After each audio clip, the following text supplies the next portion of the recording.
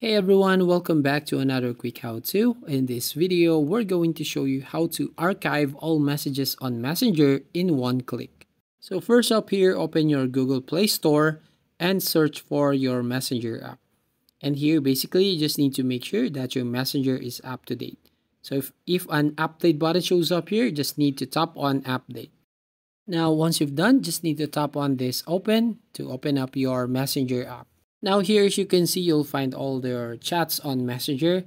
Now, if you want to archive those messages, you just need to tap and hold on that chat.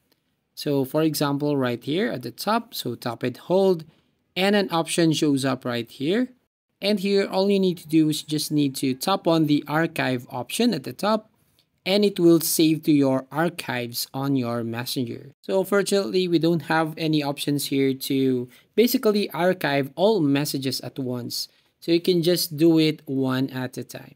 Now, if you want to see all your archive messages, tap on the three lines at the top left, then tap on archive.